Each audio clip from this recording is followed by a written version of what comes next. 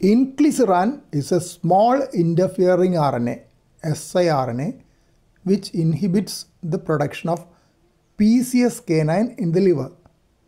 Unlike PCSK9 inhibitors, which require monthly or bi-weekly injections, Inclisiran need be given only once in 6 months as a subcutaneous injection.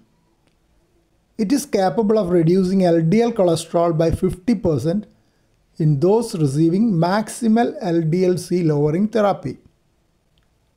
ORION-3 was an open-label extension study of Phase 2 ORION-1 trial for a period of 4 years.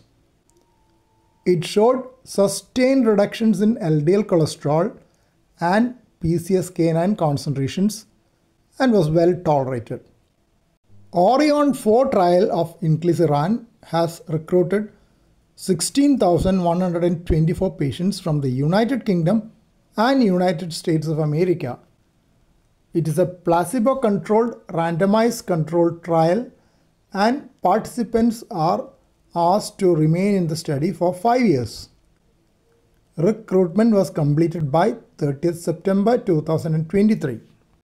As per the information available at clinicaltrials.gov, the inclusion criteria were history or evidence of at least one of prior myocardial infarction, prior ischemic stroke or peripheral artery disease as evident by prior lower extremity artery revascularization or aortic aneurysm repair.